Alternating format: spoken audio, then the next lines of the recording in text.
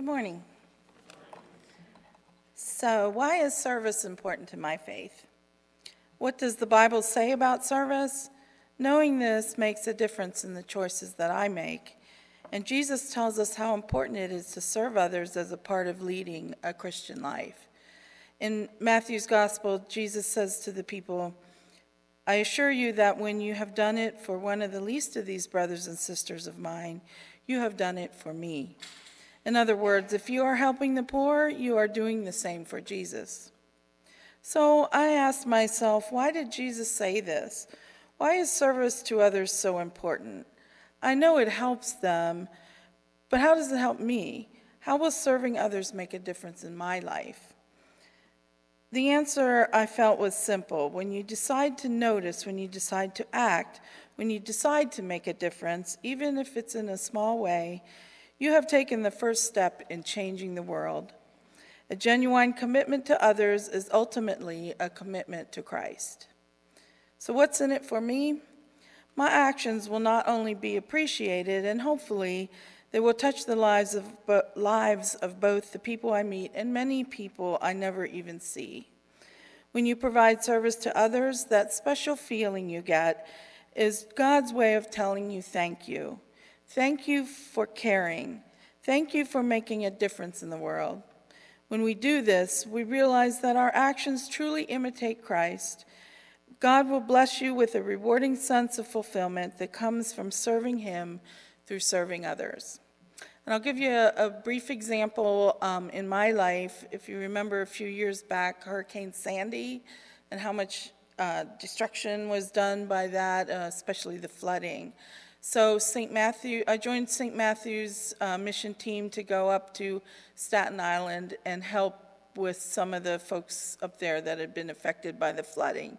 And the area that we went to was formerly vacation homes, 2 stories, and the salt water, they were about a half a mile from the beach. The salt water had gone all the way up to the top of the house. So the inside of the house was completely inundated with floodwaters. So everything except for the outer shell and the wooden studs had to be taken out. All the insulation, all the drywall, all the carpeting, and even the electrical wires, since they're made of copper, they're not compatible with seawater. So these houses had a lot of work, plus a lot of them had a lot of damage. So, but since they were formerly vacation homes, nowadays they had the people that owned them and used to go just in the summer ended up just living there in their later years. And so these were people that didn't have a lot of income, and the insurance wasn't doing a real good job in trying to reimburse them for the work that needed to be done, and they were kind of in a fix, and FEMA wasn't really helping. So so we went and we started tearing out all that stuff in their houses, and one of the women's houses that we were working on, her son happened to come around, and he was just watching us working on these houses, and we struck up a conversation with him, and he said that his mom, who lived in that house, had always been asking him to go to church with her. And yeah, she's always bugging me about going to church. He said, and I never wanted to take it, I just didn't have the time or whatever. And he said, but I look around here and all this devastation in these homes, and the only people I see helping are church people.